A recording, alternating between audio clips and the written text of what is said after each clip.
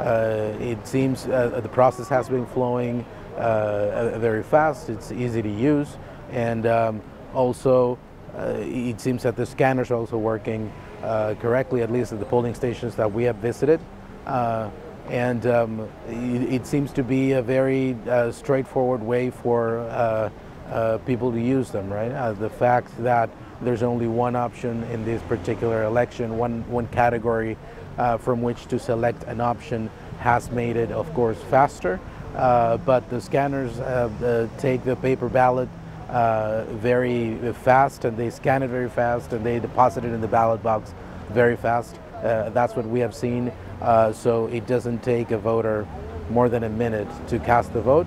So I think it's been very interesting experience so far.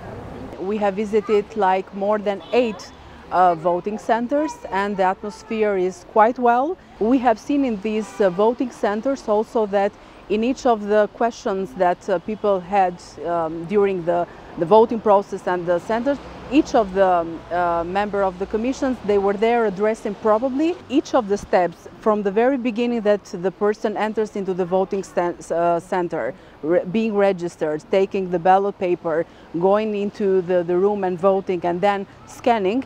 Each of the steps leads up to and demonstrates a very high level of transparency. In general, situation looks calm. General situation looks good.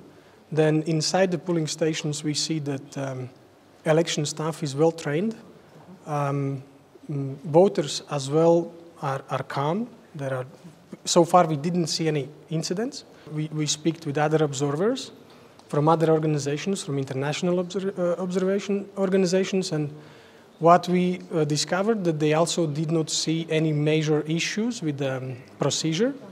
And in general, looks like the Central Election Commission has done a great job preparing these elections.